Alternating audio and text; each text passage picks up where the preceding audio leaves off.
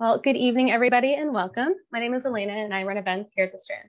Before we launch into a Secrets of Publishing panel discussion on breaking into the literary world, I'd like to share a little bit of history about the Strand. The Strand was founded in 1927 by Benjamin Bass on 4th Avenue's Book Row. Stretching from Union Square to Astor Place, Book Row gradually dwindled from 48 bookstores until after 95 years, the Strand is a sole survivor, now run by third-generation owner Nancy Bass-Whited. We want to thank all of you for your support, that our loyal community of book lovers, authors, and writers, such as Susan and our panelists, we wouldn't be here today. We are thrilled to have another Secrets of Publishing panel event with Susan Shapiro. Susan Shapiro is an award-winning professor and an author of many books her family hates, most recently the Book Bible. Without further ado, please join me in welcoming Susan and her panelists to the stage. I definitely want to thank the Strand Bookstore, Elena, Walker, Tico, Sabir, Nancy Bass for sponsoring wonderful book events. And I always tell my students that you have to support the Strand and only buy books from bookstores where you could do events, or we won't be able to do events anymore. And for my birthday today, I've gathered some of my favorite brilliant luminary colleagues to share their wisdom and inspiration. And my shrink told me a long time ago, hang out with people you want to be. So that's on my birthday. I always try to think of that and love to do panels. So I'm going to, in alphabetical order, I'm going to read bios and then I'm going to ask questions, and I will be checking the Q&A chat and also on my email if there's any specific questions that you guys want me to ask.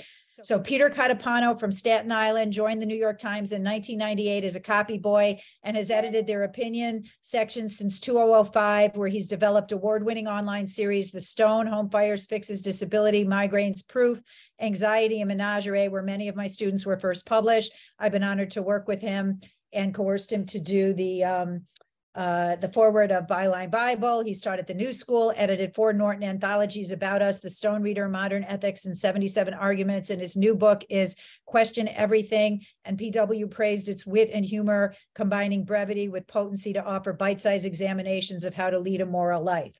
Dan Lopez, my new editor for a co-authored book, American Shield, works at Counterpoint Press, and he's based in Los Angeles. He's interested in literary and commercial fiction, cultural history, translations, and books that explore his Hispanic, Latino, Latinx experience. He has a BA from University of Florida, where he grew up, and is author of the novel The Show House, and the short story collection Part the Hauser, Limb the Sea. He's published short stories in Storyland, Ducks, Prick of the Spindle, and the anthology With, the new gay fiction and nonfiction in LA Review of Books, Time Out New York, The Millions, and Lambda Literary. Ayesha Pande grew up as an emigre moving between India, Germany, and New Zealand before coming to the US, as she wrote in the foreword to Book Bible. She was a senior editor at FSG before founding Ayesha Pande Literary Agency in 2007, where she's published many award-winning best-selling books, including books by authors Ibram X. Kendi, Patricia Engel, Danielle Evans, Lisa Coe, and her agency handled my former student Linda Zeldovich's great recent acclaimed nonfiction book, The Other Dark Matter. She's on the board of Art, Omni, and AALA, where she founded the Committee on Diversity, Equity, and Inclusion. She loves literary fiction, narrative, nonfiction, history, cultural commentary, memoir, biography, and her greatest joy is launching new literary voices. Now, I have 3 brilliant former students who I'm going to introduce. Joy Peskin as Vice President and Executive Editorial Director of FSG Books for Young Readers. Joy published books by my former student Abby Scher and Christine Weidman's upcoming debut Jawbreaker, as well as bestsellers Brandon Stanton, Rachel Bright, and Ava Delaria. Before working at FSG, she was at Viking Children's Books. Her favorite type of books are contemporary, literary, realistic stories about real people facing challenges. She lives with her family in New Jersey, and she's written for Salon, Parenting Magazine, Lilith, and Publishers Weekly. Kenan Trebincevic is my co-author from The Bosnia List, a memoir of war, exile, and return, and the novel World in Between, about being a Bosnian Muslim survivor of ethnic cleansing in the Balkan War, who was exiled to America in 1993. He's written for the New York Times, Wall Street Journal, Salon, Slate, Newsday, Esquire Magazine, the International Herald Tribune, and Best American Travel Writing. He works as a physical therapist at Columbia University Hospital and lives in Greenwich Village with his wife and baby son. New School alum Renee Watson, who grew up in Portland and now lives in New York, is a #1 New York Times bestselling author, educator, and community activist. Her books have sold over 1 million copies. Her YA novel, Piecing Me Together, received a Coretta Scott King Award and Newbery Honor. Her YA books include Love is a Revolution, This Side of Home, and Watch Us Rise. Her MG novels include Ways to Make Sunshine and Ways to Grow Love, Some Places More Than Others, Betty Before X, and What Mama Left Me. Her picture book, Harlem's Little Blackboard, won an NAACP Image Award nomination in children's literature, and her co-authored picture book, The 1969 Project, Born on Water, was NPR, PW, and Time Magazine's best children's book of 2021. And Kirkus called it a gift to Black Americans and everyone else who reads it. Her new picture book about Maya Angelou, Maya's Song, was just named a notable 2023 poetry book by the National Council of Teachers. So thank you so much for everybody coming. Since a lot of people come to me, and I think a lot of students are here, and they sort of don't know where to start, I like to start with short pieces, because I always say to my students, even if you have a book idea, it's a million times easier to write and publish 3 pages than it is 300 pages. So we'll start with Peter Catapano. You've published many of my students at the New York Times op-ed page and in the verticals that you guys used to do. So Peter, could you talk about, if somebody, I know it's much harder lately to get in to the opinionator section, or the what they call guest essays, if someone were to attempt to submit a piece to you, could you tell us how to do it? So they're usually around 1,000 words. I think in terms of the kind of writing, creative and beginning writers like to do, they usually involved a personal story somehow combined with a news event, or based on something in the news. And the format does usually resemble a regular op-ed submission, which would be, somewhere between 800 and 1,000 words, but we're not really strict about the length. A lot of pieces I get, run about the 1,200 word mark. It really depends on the editor and the topic and how much, the writer has to deliver in the piece, and how much of it is a personal narrative and how much of it is a straight op-ed. It needs to be concisely written.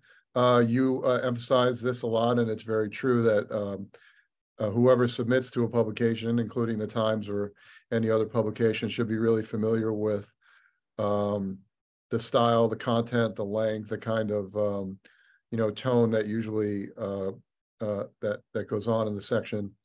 So a little bit of that homework, and maybe picking a few models for yourself if you find pieces in the paper that you like, to try to use them as maybe templates to decide on length and decide on tone. Great. And Kenan, I remember when I told you that the first assignment I used to give my students is write about your most humiliating secret. You laughed and you said, "You Americans, why the hell would anyone do that?" And I said, because they want to get published in the New York Times and do books. And then you got published in the New York Times and actually quite a few other short pieces before you launched your book. So could you talk a little bit about, how did you just start breaking into newspapers and magazines? And did that make you feel more confident to keep going with the books?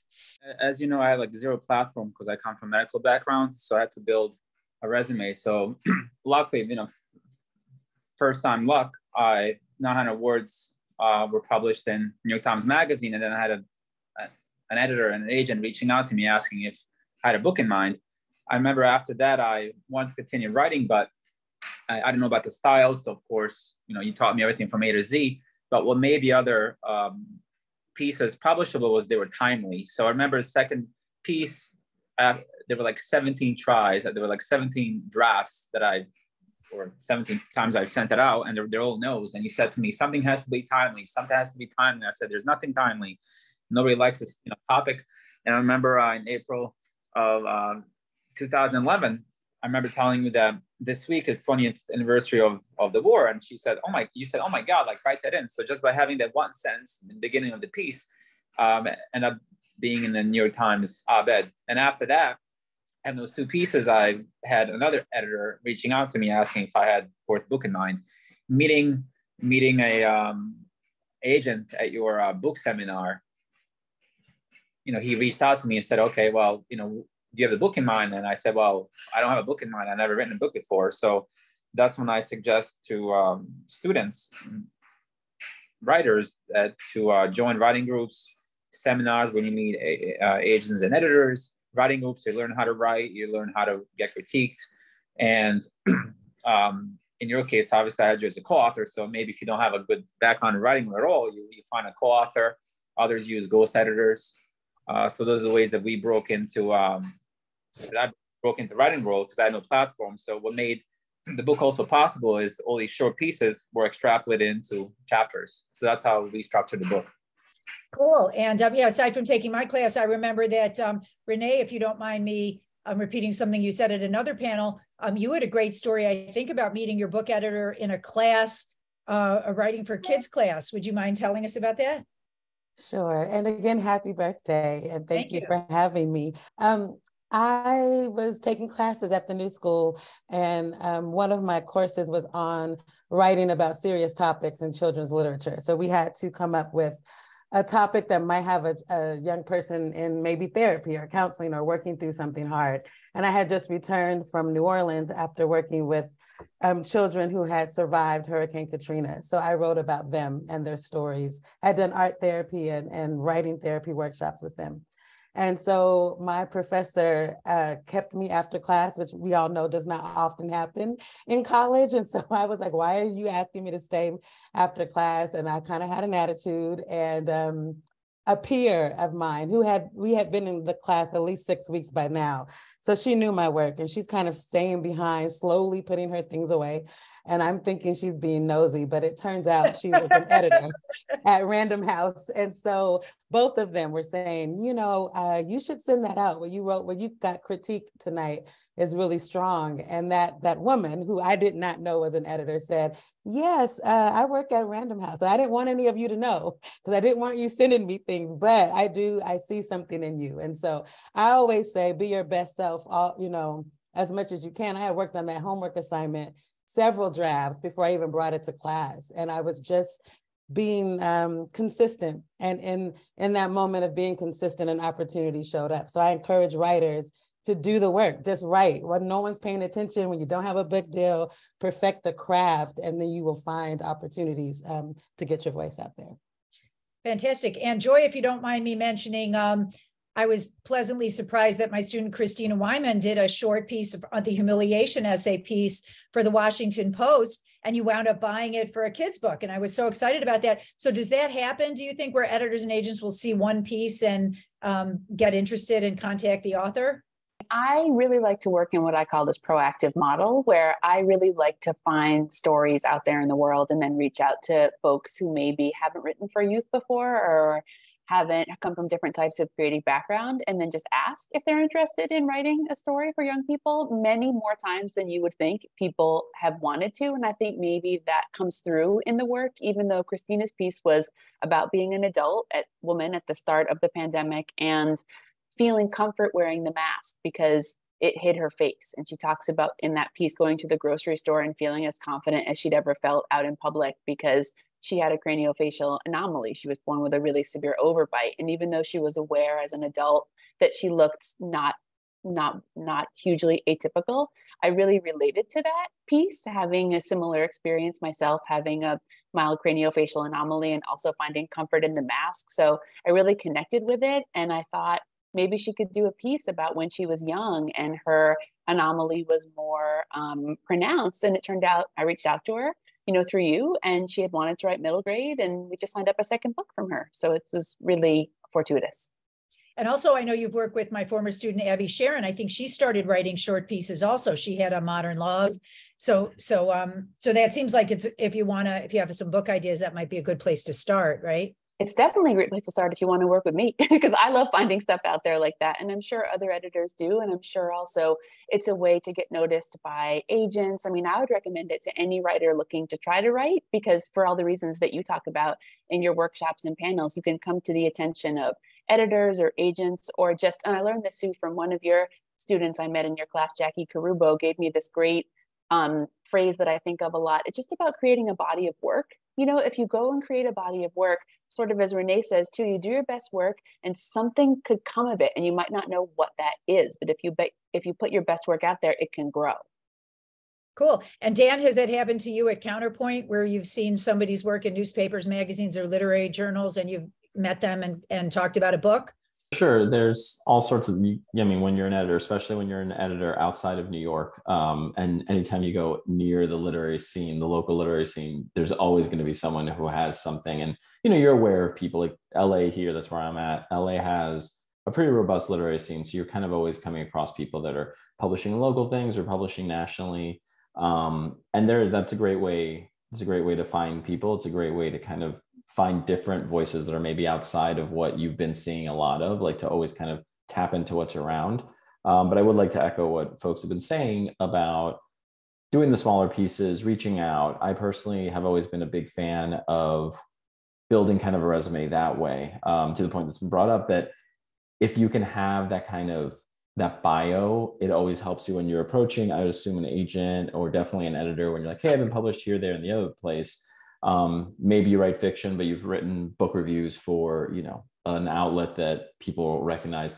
That's always helpful. It just helps kind of distinguish you, and it helps you build that resume and helps you just also improve your craft. Because especially, I find one of the things that's difficult for especially new writers is selling their work, like the idea of their work in the elevator pitch. And so if you're forced to write short, if you're forced to write to a quick deadline, to a quick turnaround, you kind of hone that skill. And that serves you very well when it comes time to move on to the book project. And did you sell short stories before you were able to publish your novels? Yeah, I sold a handful of short stories, but I mostly built my resume by writing a lot of book reviews. I wrote book reviews for Time Out New York and various other places for years. And that's kind of how that was like my entree into the publishing world. That's a great one. That was mine too. And I feel like you get such good karma. Yeah. If you're kind. If you're mean, then I don't think you get it. But right. Anyway, Ayesha, as a literary agent, so are there authors whose work you followed in newspaper, magazines, or literary journals, and then it turned into books? Yes, especially earlier on in my career, I read a ton of literary journals and reached out to those authors. And the other thing, of course, is going around to MFA programs where most students start out by writing short stories. You know, that's the form that's most frequently workshopped, and so most of the work that is available at that time are short stories, and that's what I frequently have taken on clients based on. And there's some questions in the chat for you. One of them is, a couple of people noticed you're not open for submissions. Can we ask you when you might be open for submissions? Well, I'm always open to submissions for people that I meet on panels. Okay, that's I don't know otherwise when I'm going to be open for submissions again. That's great. And also somebody wanted to know, does it matter if your literary agent is not in your city? Not at all. And someone also asked, if we get one literary agent, is that your agent for life? And it can be, but it doesn't have to be, right? It doesn't have to be. I mean, we hope so, because I mean, we try to really work with somebody for the duration of their career, but sometimes it just doesn't work out that way. Cool. And now I'd like to ask some real specific questions, if you guys don't mind, just in terms of submitting, because I found I had an undergraduate degree from University of Michigan and a graduate degree in creative writing from NYU, and nobody ever talked about how to submit or how to get published or how to get paid. And it made me crazy. And it took me like 10 years to figure it out. So I like to be very specific. So Peter, a lot of my students break into the New York Times, and it seems as if perhaps the easiest way, if you don't have clips or if you don't really have a platform, is to write a full essay. And Modern Love is very popular. I know people write a whole 1,500-word Modern Love, and they submit it to Dan Jones and Mia Lee. And I know for your section, it's usually 1,000 words. I know there's a submittable, or you could submit the work to a specific editor. And it seems as if reading a whole bunch of op-ed pieces might help you. And I know we have an ongoing argument, but it seems as if they're timely or playing off the news, that somehow makes it easier, would you say? I think I kind of conceded to you on this point a while ago, probably when I wrote the introduction to your book. I think the point I was trying to make is that there are some issues and topics that are timeless and that don't necessarily have to be connected to the news. I was interested to hear Renee and other folks talk about getting the work done on your own without any kind of promise or link to a publication or an editor. Because, for instance, if you have a life experience or an expertise or a particular story, and you have it well written out and thought out, beforehand, sometimes events will occur and news will happen and arise, and then all of a sudden, like you said, your piece or Kenan was saying, like, moments arise and your work that you've already put a lot of care and attention in to becomes marketable. I also think that it's an opportunity to separate the idea of quality and salability. Publications, especially big ones like competitive ones like the Times, reject good work all the time because of they don't need it or they have too many submissions. So making the work good ahead of time and then looking for opportunities to kind of maybe make that turn into a newspaper or a magazine setting, I think is a pretty good strategy. Good. And Kenan, you actually told me a lot of benefits of doing short pieces that you didn't expect, including, I think you said one piece, an agent got interested and you were asked to do a film. Yeah, it was like NPR as a radio interview. And the Best American Travel section, Best American Travel book. And also, didn't you tell me that it wound up helping you structure the Bosnia list after you'd written a bunch of short pieces? Yeah, because it gave the book a certain order. Those pieces extrapolate to like chapters. And we had our chapters alternate through time. So you're telling me you're not, President Obama or Clinton, you don't get to tell the story from birth till death. We have to tell a story a different way. So that's how we end up structuring the book. But I was just surprised the fact that people were interested in the topic, and that's what made me write about more. In the beginning, I didn't have wish or hope that it would turn into a book. But I had an interest in teaching people about the topic. What helped me the most is give others a voice, and that's how I ended up getting my name out there through Facebook. People kept reaching out to me. They were long lost friends. Some relatives I never knew reached out to me. I found writing process to be very healing and also like helping others. So, and if you don't mind, could you tell us about the Newsday piece? In fact, I think Joy was the one who mentioned. So the second book started with an essay in Newsweek in 2016 about the Muslim travel ban in certain countries. And I remember Joe Peskin saw on your Facebook page, and she said, well, since I was 12 years old when I was exiled to America, this would make a great middle grade book to teach Americans how to be nice and kind to immigrants, not to be fearful of foreigners, and also to teach Americans how to help others assimilate. So I remember you saying this could be a Jewish Muslim book of healing about Christians that saved my family. So it kind of all came together. And it took about 4 or 5 years put it together, especially the pandemic, of course, played a role here because everything was slowed down. Yeah, and let's talk about that, about which kind of books you have to do a proposal in which you write the whole thing. So Renee, when you were doing at the beginning, especially when you were doing picture books, YA, and MG books, since they were novels, did you have to write the whole manuscript at the beginning? Yes, for fiction, you almost always have to write the full book. And a lot of times for me, I would write the book, it would get published. And then like in your contract, you have kind of this agreement where that publisher is saying to you, and we want your next book. So you have, you can grow into a relationship with your editor if you stay with the same house, that you don't have to write the whole thing, but you have to have a very solid pitch for your next work. So at this point in my career, I am at a point where we can talk about what I want to write. I might do a few sample chapters so she can get the voice, and then we go from there. But in the very beginning, I was writing the full novel or picture book before I would submit it. And if you don't mind, I like to get specific because I was surprised that there's some picture books that are like 700 words. Yeah. So yeah, so that surprised me. But then I was also surprised, I think with your middle grade, that a middle grade book could be like 300 pages. And I guess, and that the ages are, middle grade is the ages from 8 to 12, right?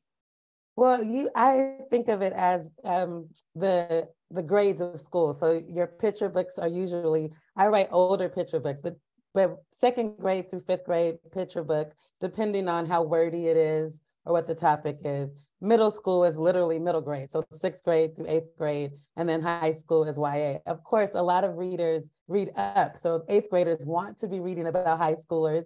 So oftentimes they are already reading YA, but normally I'm thinking of middle grade as books for middle schoolers or fifth graders who are reading at a higher level and are interested in topics beyond some of the early chapter books that they've been reading.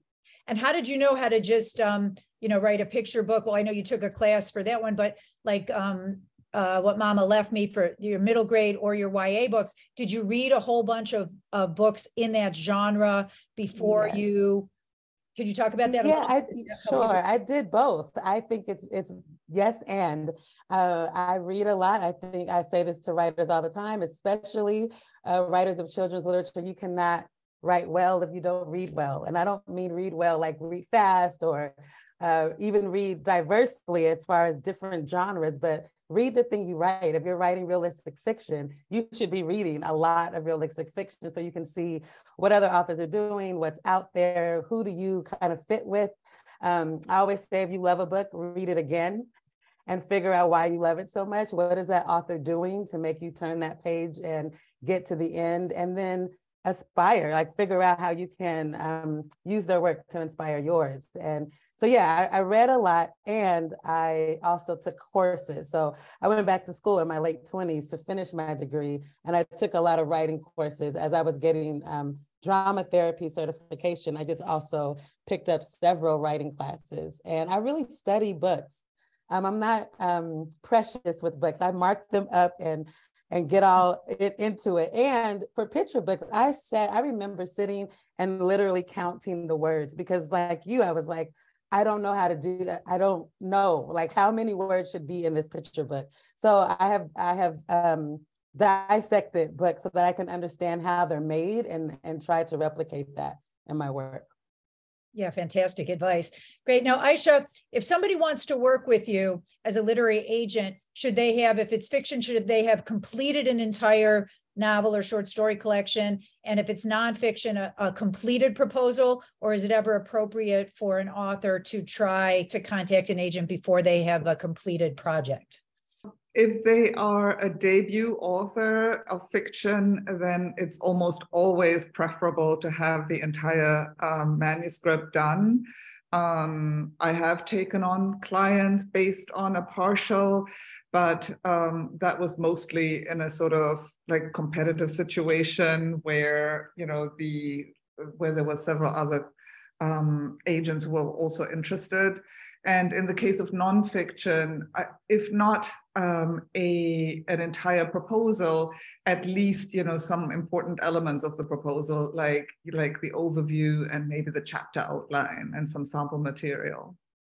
Do you have a specific way that people contact you? Like some agents say through Submittable, put in the first 10 pages of your book or something like that. Are you specific like that?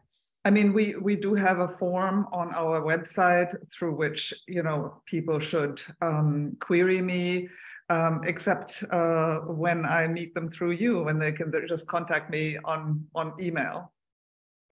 Cool. And Dan, when you're open for new books, do you also feel that if it's fiction, somebody should have the entire manuscript should be complete, whereas most nonfiction books might be able to be sold on proposal?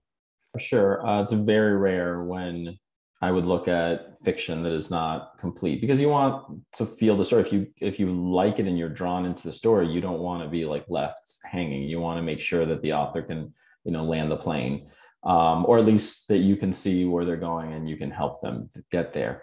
For nonfiction is more interesting. Like I've seen 20-page proposals. I've seen 150-page proposals. So it's hard for me to say like, oh, it must be this length and do this, that, and the other thing. For me personally, it's like, is the story interesting? Do I get a sense that the author has a solid idea of the story they want to tell.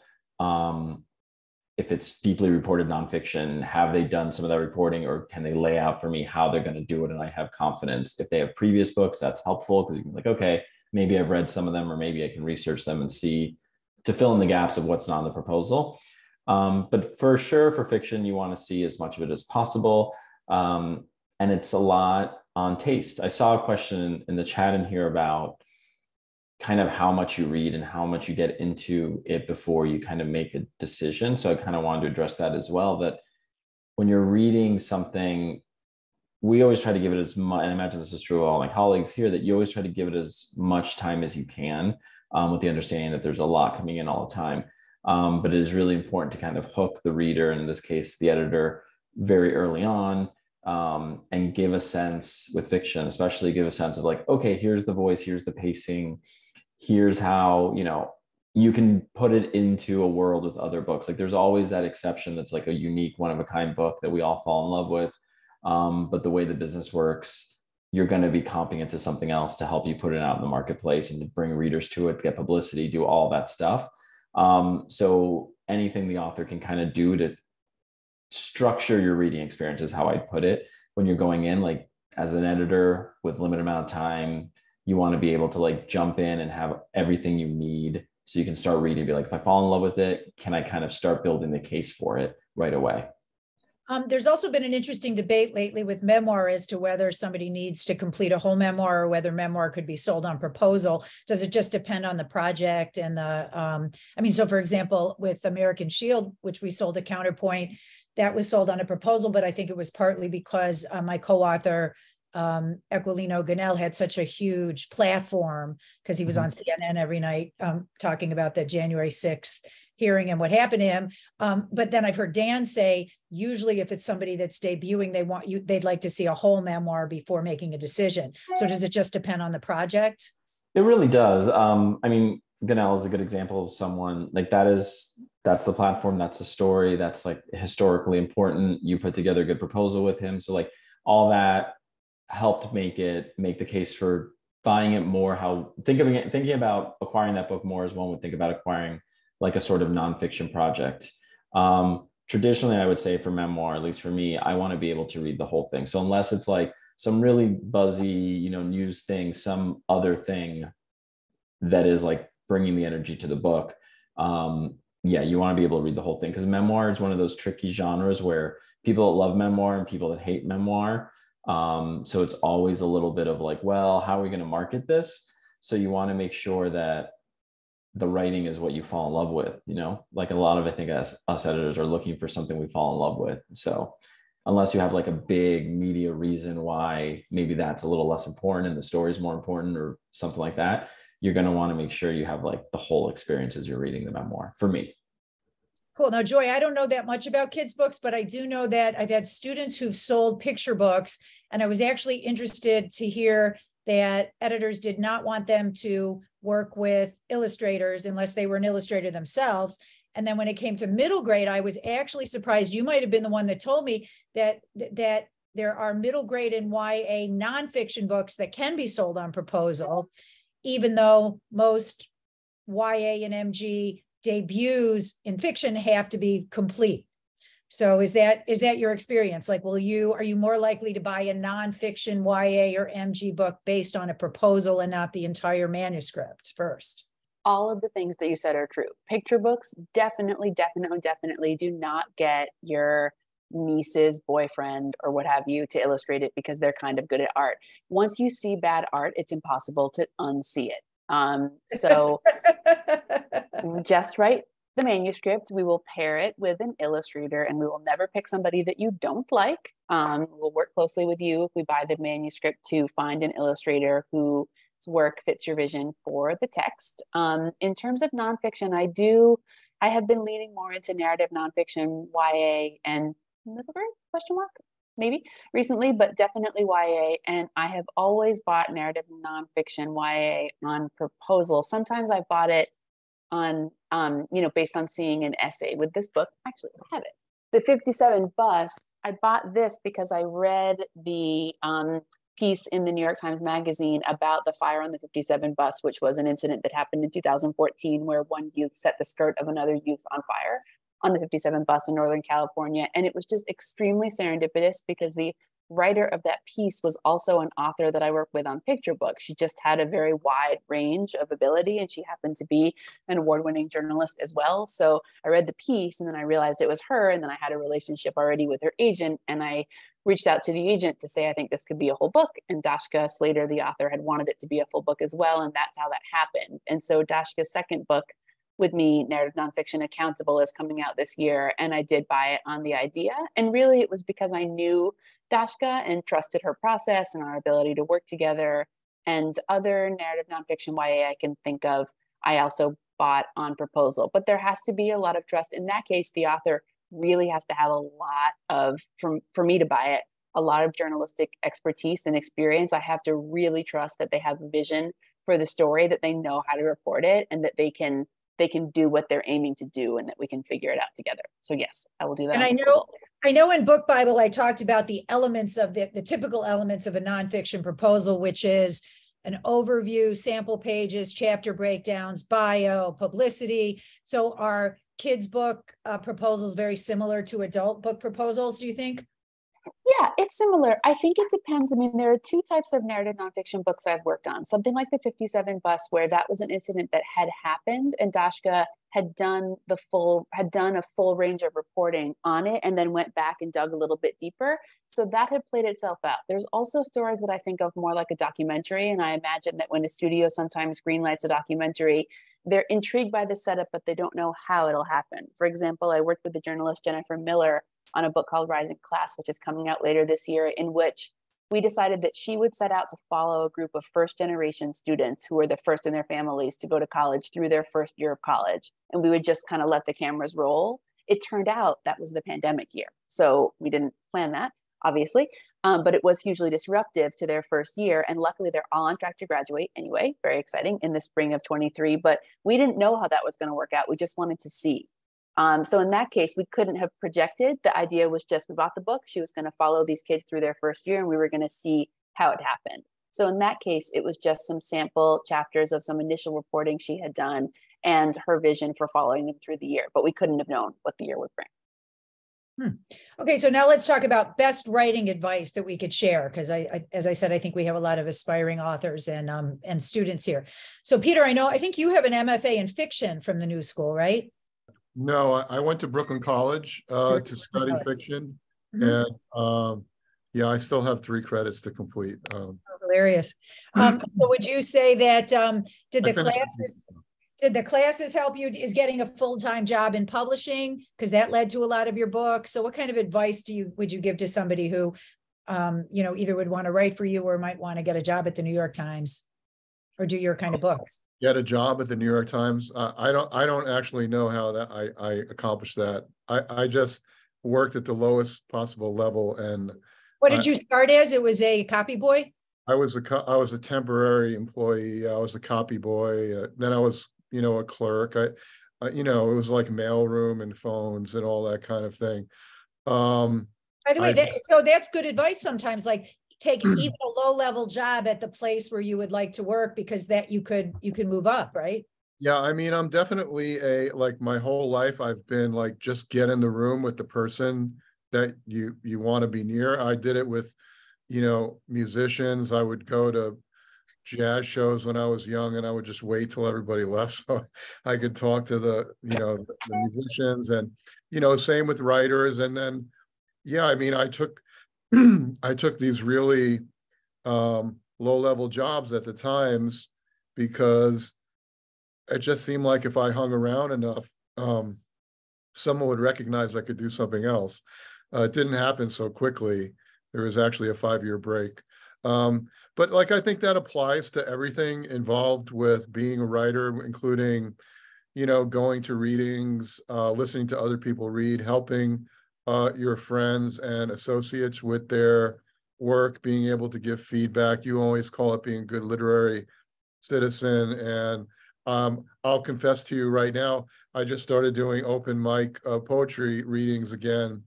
after, 25 years of being an editor at the Times, because I miss that, and I want that contact. I want that conversation to go on with other people.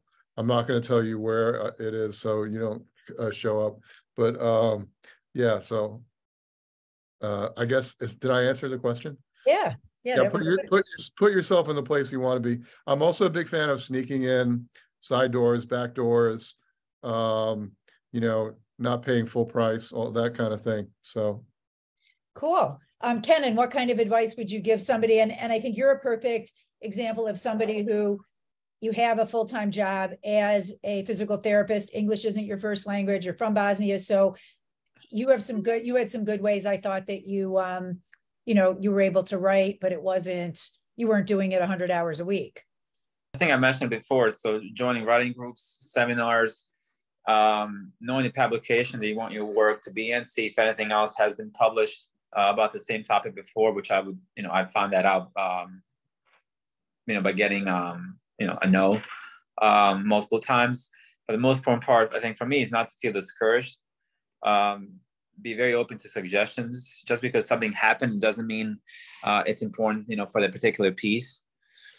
And I think if you really want it out there, it's very possible, but you want to tell the story that no one else has told before. So you just have to learn or have someone teach you how to tell it. Good. And Renee, what kind of advice? I know you've helped a lot of people of all ages actually get into writing. So what other kind of advice could we share?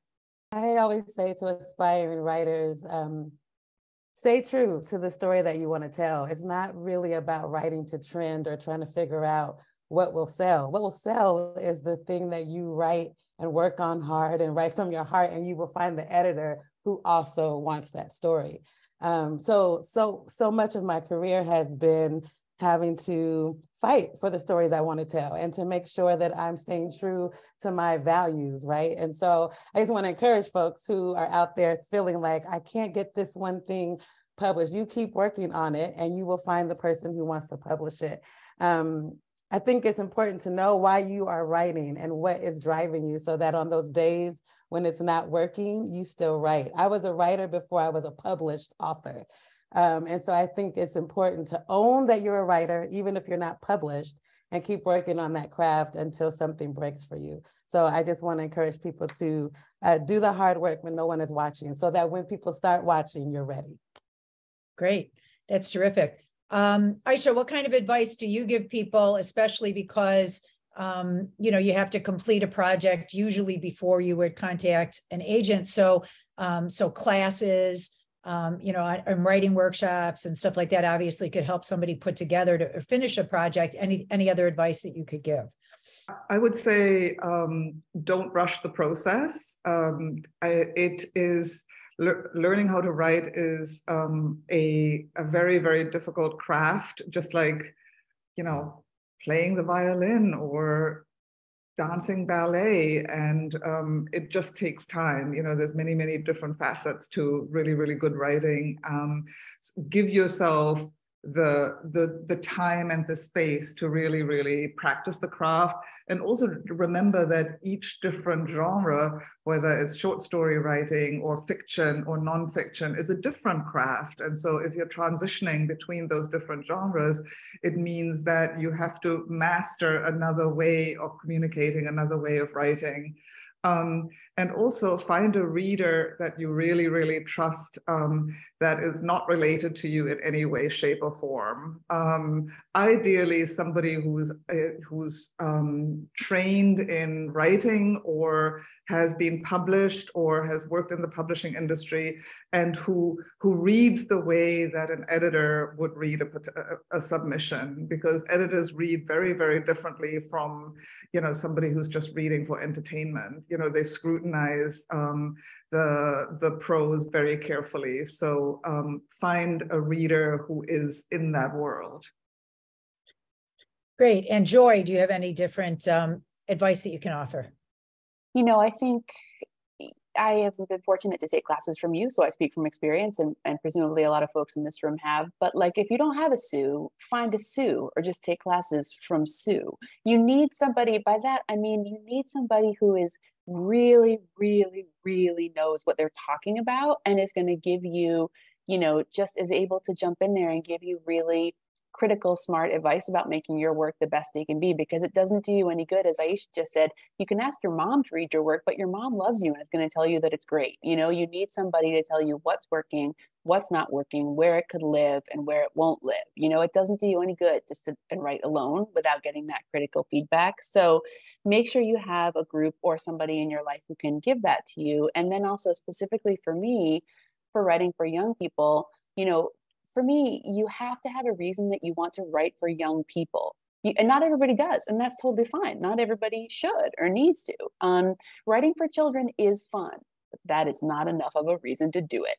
You know, those of us who are in this world see it, or I think, or at least I do, as a bit of a calling, as dorky as that sounds. Like, if you write a book for a young person, this might be the first book they read that they really love, or the first book that they read that they see, oh, this character or this real person made it through this, and I can too. Like, it's really important. There has to be a reason that you're looking to connect with the community of young people, and to get to them through gatekeepers like educators and, you know, bookstore owners and parents and guardians. You know, there is a drive to connect with that young person that I look for when I look for an author to work with.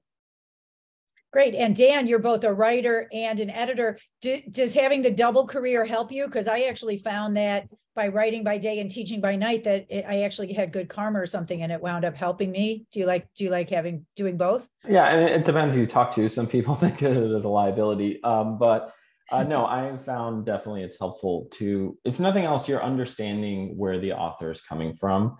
So when you're working, especially with a debut author, like, you've been in that position, you know the questions that they should be asking, and you also know what they're experiencing firsthand. And that can be really helpful when you're guiding your author, because this is a very complicated process. If you get fortunate enough to find the agent, find the publishing house, get the book bought, like all of that, it's still like, it feels very overwhelming. So it's really helpful to be able to empathize with your author and help them out. And in terms from the editor side, you can kind of see all the mistakes you made when you were an author and feel a little better when you're helping your authors. Like, no, I've been there. I put that quote there. I did this, I did that. You don't start this way, you do it this way. Like all those kind of little things that, again, especially with debut authors, that they're learning, they're experiencing it. With more advanced authors too, like there's always a nice reciprocity between the editor and the author when you kind of can both understand where each other's coming from. So I've found that it's been really helpful for me to be able to kind of wear both those hats. And is there any other advice you could share to authors who want to publish with Counterpoint, which is pretty much the best literary independent? Yeah, I mean, for sure we are the best. But yeah, no, we're similar. Like, I really liked what Joy said about the passion. You want to feel that the author is really committed to the story, that the author has, like, for nonfiction, that they're an expert in this field, that they're passionate about this field. And for fiction, I'm always just looking for really great voices. And so people that want to be with Counterpoint, I definitely recommend checking out our list. We, like all publishing houses out there, we have a kind of a vision that can't always necessarily be articulated in like a panel like this. But if you look at kind of the books we publish, you can kind of get a sense of the things we're doing.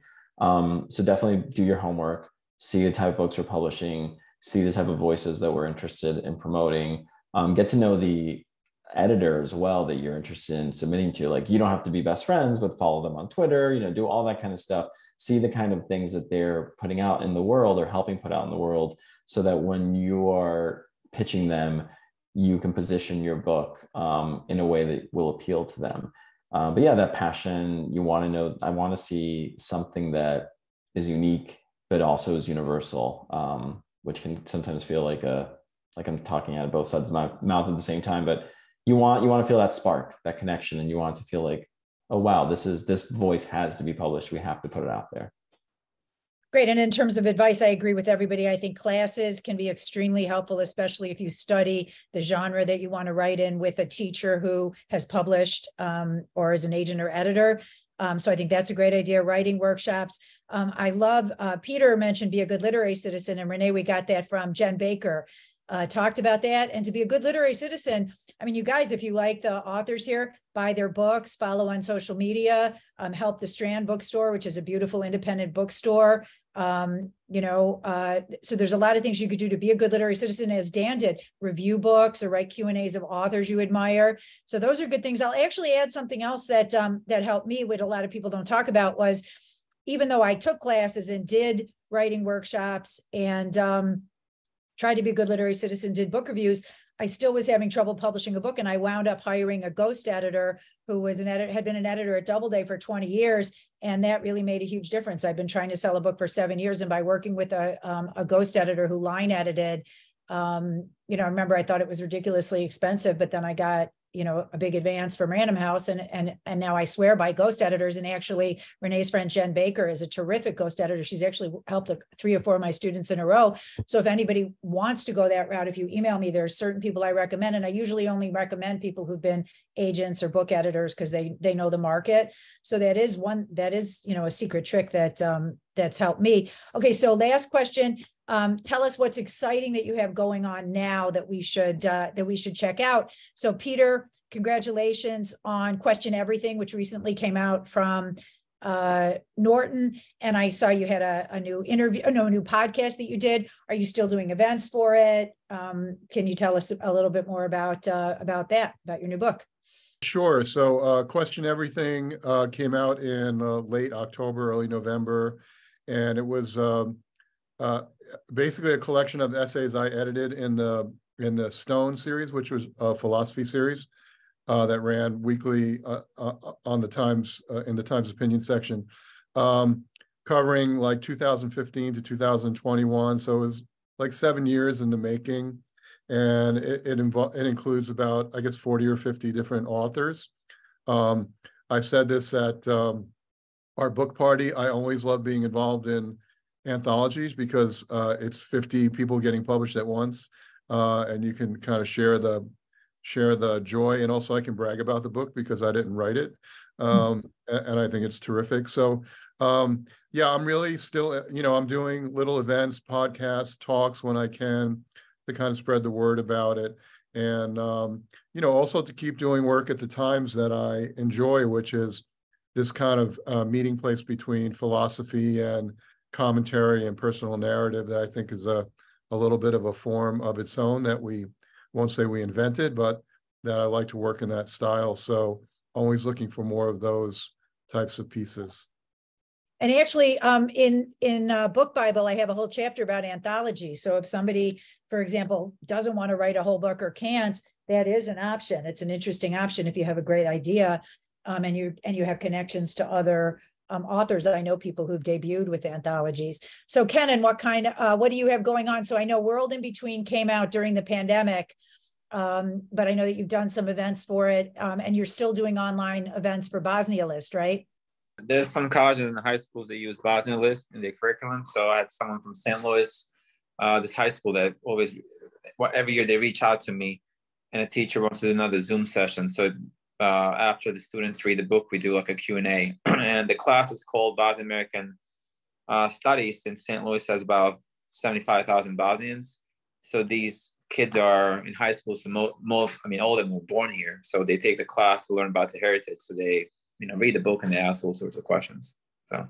And am I allowed to ask you to tell the very happy ending? I always find that students, when they publish books, amazing things happen, but I think Kenan wins the award for the most beautiful. So can you tell them what happened after Bosnia List got published? And that's how I met my wife. So I took a plane to Europe, and we met after connecting on Facebook after she read the book. And that was 17. And I proposed like 3 weeks later. And then now we live here in Greenwich Village, and we have a 15-month-old son. My favorite parts to it were that he always complained that, unfortunately, because of the war, he didn't really have very much family in Bosnia. And he had a picture of his son's first birthday with about 100 Sarajevan relatives from your wife's side. Yeah, my husband. My wife is from the capital, so last September 1st, we had a family party, and I had no idea how many cousins she had, but there were all these kids his age, and also, you know, adults. Yeah. Like, by facing down my past, I found my future. So I love that was an unexpected side effect of a book. So Renee, congratulations. You're already winning awards for Maya Angelou's Maya song. So are you still doing events for that? And I noticed you've been traveling a lot. Or when you do events, do you do them for all your books now? Yeah, it's kind of a combination. It depends on what the invitation is. I'll be touring heavily for the book that's currently out, or just coming and talking about my work in general. So the latest books are Ways to Share Joy, which is the 3rd installment of the Ryan Hart series, a middle grade series. I'm currently writing, like right before I got on this, I was writing and working on the 4th book, which is the last book of the series. And then, yeah, the picture book about Maya Angelou just came out in the fall. Very proud of that book. It's illustrated by Brian Collier, and it's told in verse. So it's poetry telling the story of our beloved poet, Maya. Fantastic. Congratulations. And Ayesha, do you have what's going on now? Do you have any new books that are coming out that we should go buy? Yes, the most recent one that I'm so proud of is by my client Matthew Sales's, about a Korean American NBA basketball star, loosely based on Jeremy Lin, if you all remember Linsanity. That was, you know, such a unique moment in time. And the book is called The Sense of Wonder, and it's getting incredible reviews. Fantastic. And did you see that New York Review of Book piece on dark matter? For oh my God, I couldn't believe that. That was like a 5,000 word rave. Former student Kenan Zeldovich. That was amazing. And I love how they just take their own time. You know, I mean, the review came like a year after the book came out, but hey, it's just fabulous. So. Yeah, that was amazing. Congratulations. And Joy, I can't wait for Christina Wyman's book, Jawbreaker. I promised her she's going to schlep from Michigan, and I'll give her the New York book party. Is there anything out that you've just put out now that we should go buy? Keep your eye out for Jawbreaker. That's coming out later. Further on down the line, and we just signed up a 2nd book from Christina called Slouch, which is coming out about a year after the first, year and a half. But keep your eye out. My really important book to me that published in 2022 is called Don't Look Back, which I was fortunate to edit. It's by Achut Deng and Keely Hutton, and it is about Achut's experience surviving the Second Sudanese Civil War and then coming to America as a refugee and surviving that experience as well. Fantastic. And you've been publishing some great pieces yourself, Lilith and Salon most recently, right? Thank you. Yes. Yes. Congratulations. More to come. Great. Thank you. Dan, tell us, do you have any new books that we should go look for? Definitely the one that you and Sergeant Gannell are doing with us. That comes out later this year. So keep an eye out for that.